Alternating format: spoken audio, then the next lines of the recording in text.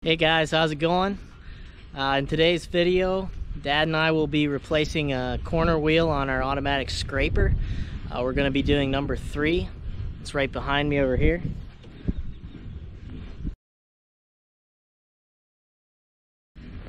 So pull up a chair and I'm going to show you how we do it. Thanks for watching. Okay, here's the hardware we're going to be using. Only actually using one bearing, 2 grease seals, 4 large snap rings, 2 on each end, and then 2 smaller snap rings on this shaft here.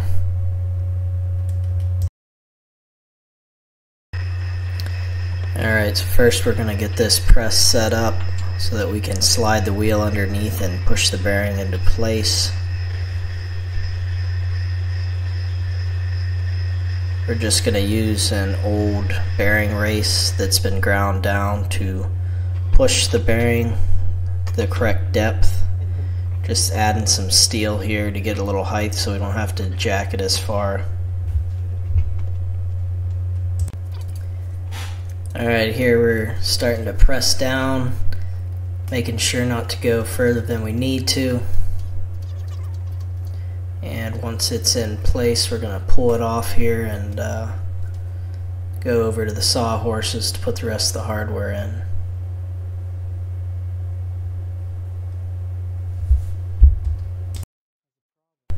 Alright, now we're going to put the snap ring on the top side of this bearing to keep it in place.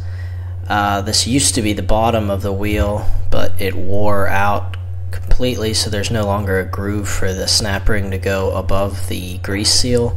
So this is going to become the top, and we're going to rely on the plate, the cover plate, to act as the retaining clip for that seal.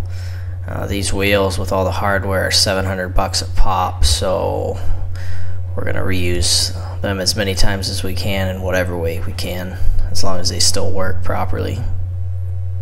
We're just pre-packing it with some grease and then getting ready to put the seal in, and then we'll flip it over, do the other side.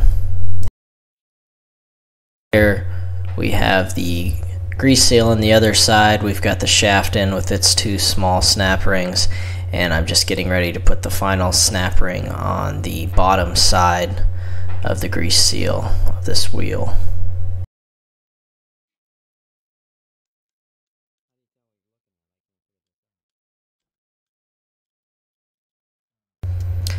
So now we're out standing above the pit on the catwalk, and first things first, we're going to remove the heat lamp. That's what keeps it from freezing up during the winter, and we're going to remove this weather box so that we can get at the corner wheel.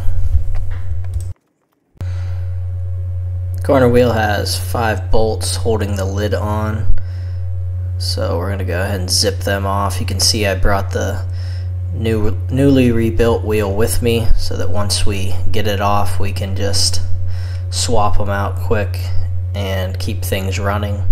We have an extra wheel now, so as we swap them out we can rebuild the next wheel, and we'll always have a spare wheel. So Dad's just using the pry bar to take the tension off the wheel, get some slack in the chain. You can see the bearing is completely gone out of the center of this wheel, and we're just gonna work it out here, get all this extra manure out of here. The other thing we noticed is there is a bolt that comes through this side, and what it does is in the groove on the wheel where the chain rides, it sticks into that groove, and any excess manure it cleans out so that you don't get a bunch of buildup and it causes the chain to twist or pop off. And that's something we're going to have to replace. But for now we're just getting everything in place. We're going to pop the lid on temporarily until we can get that bolt to put back in. So here we have the clean out bolt. We're just going to lift this lid off. Check the length on the bolt again to make sure it will in fact reach. and then we're going to proceed to put it into the correct depth so it's not catching on the wheel, but it's also cleaning as much of the manure out of that groove as it can. So here Dad's twisting the bolt as close as he can get it to that groove without touching.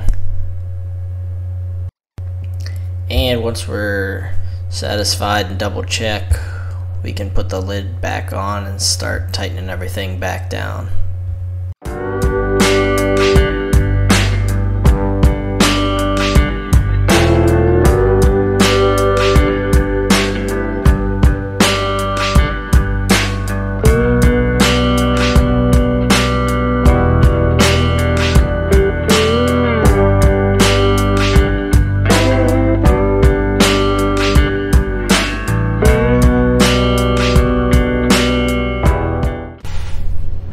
Alright, so everything on the far end is put back together, and now all I have to do is tension the chain back up and I can start scraping again.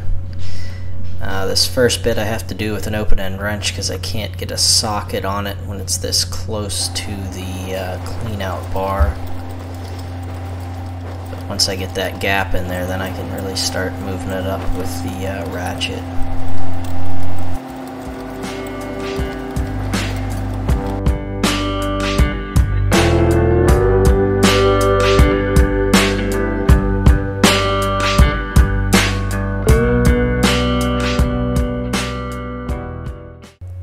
Hope you guys enjoyed the video. This isn't a very fun job, but it does need done to keep things moving on the dairy. Thanks, and we'll catch you on the next one.